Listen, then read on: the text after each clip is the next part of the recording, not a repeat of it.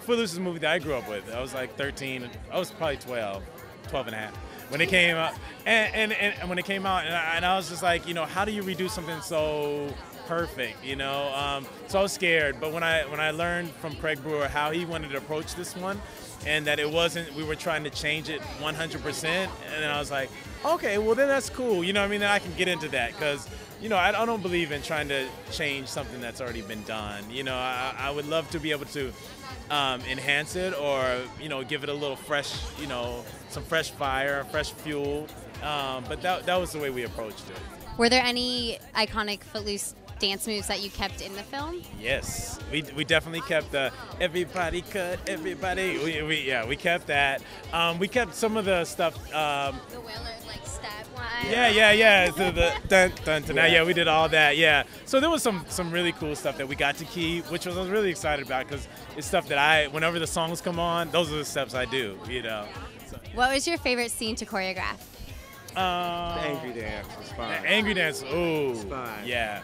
That one could be a little tricky, only because it has, you know, it could be really corny if it's not done, you know, if it's not thought out. And I think you know, we took the approach of, you know, Kenny's an amazing dancer, and let's just use what he does naturally, and like try not to be so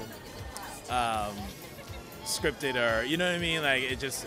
We just wanted to, yeah. Like keep it organic? Yeah.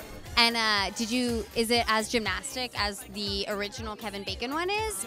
We amped it up. We kind of took it, because, we kind of put some little tricks in there. It's not so gymnastic, but it's more of a raw gymnastic, like the newer version of that. Yeah. Very cool. And how is the line dance? I know that that clip is out already, and there's a lot of urban and like hip hop moves in it, but as well as keeping it country. So how did you do that?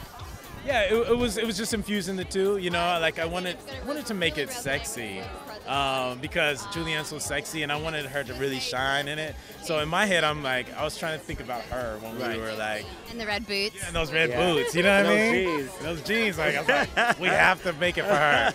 So I was like, I'm sorry, Kenny, this is like Julianne's, you know, but it looks just as great on him, so it was good.